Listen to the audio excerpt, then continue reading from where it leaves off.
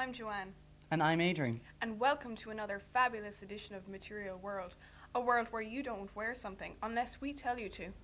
Thanks, Joanne. In the international news, the fashion world was shocked when the queen of the catwalk herself, Miss Naomi Campbell, was the centre of attention for all the wrong reasons.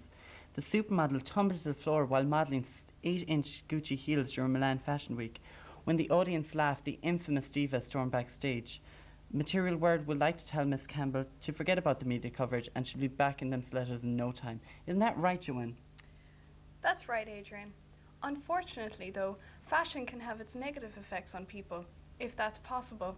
The feature which you're about to see depicts the struggle of a young woman against her shoe fetish. It was documented on the advice of Shoeaholics Anonymous and the young woman in question to expose her destructive relationship with shoes and to show similar people out there that they are not alone. Take a look at this.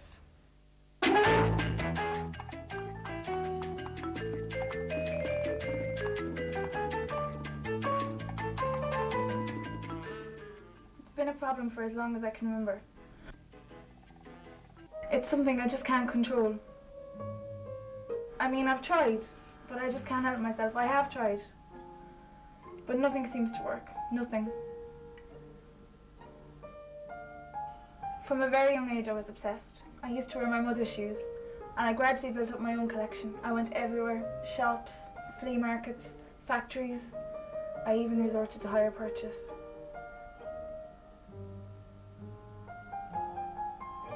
I get so much pleasure from shoes. They actually make me happy. Of course, though, it has its dangerous side. I'm in debt. My third mortgage application has just fallen through. And there's other implications.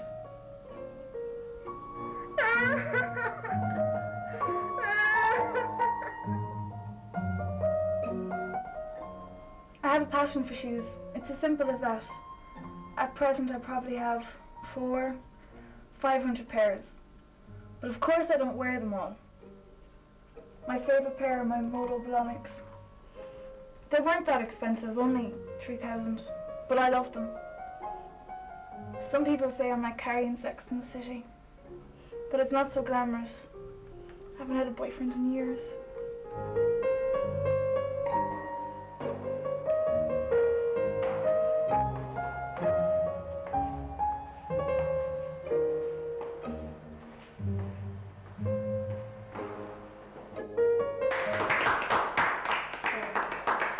Now we have a new member with us today. Hi, my name's and I'm a shoeaholic. This problem is actually quite a common one, more so than you would think, and it's become more prevalent since the advent of washable leather. These addicts, shoeaholics, can be likened to heroin addicts, often turning to crime to pay for these horrible debts which they accrue due to their love of buying shoes. And far away from the image of a traditional shoe fetishist, it's not just high heel shoes.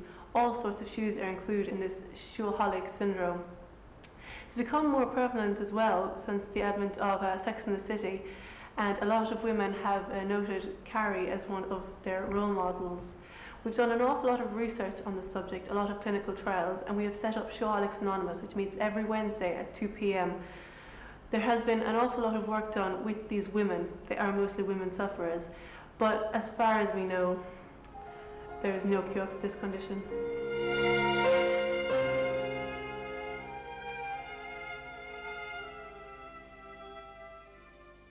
You never do know who may be walking beside you with that same problem. And if you missed any of the details at the end of that feature, you can find them on Airtel page 340 or our website www.materialworld.com. Now, on a more positive note, it was a great day for Irish fashion yesterday when President Mary McAleese chose to wear a design by up-and-coming Cork-born designer Drew McAndrew.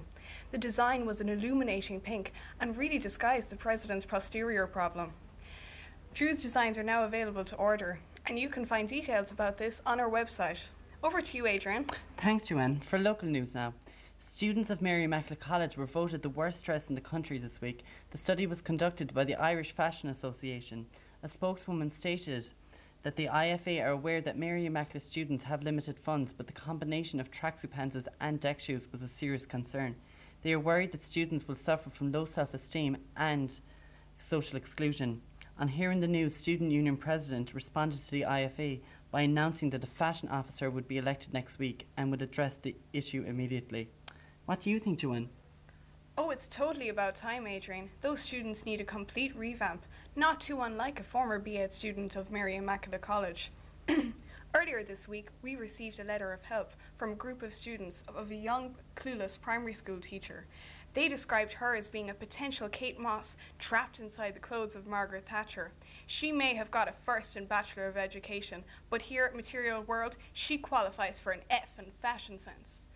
Me and Adrian had to come to the rescue. Take a look at this. We're right outside Jane's house. She doesn't know it yet, but we're about to give her a totally fabulous Material World makeover. Yeah, she's completely a clean Jane, but that's going to change now.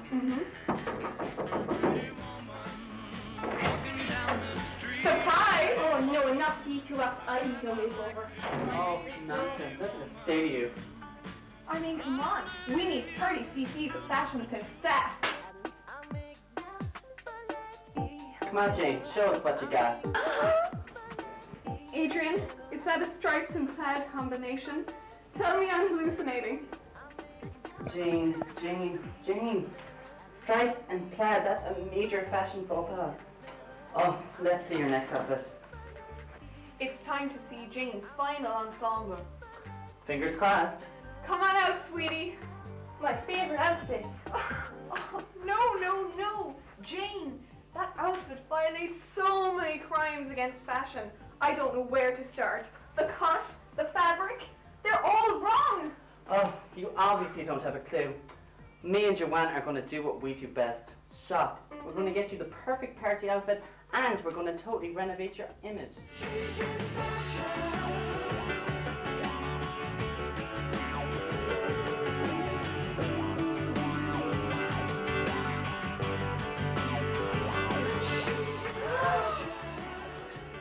Oh, it's fabulous. Perfect. Oh, wow.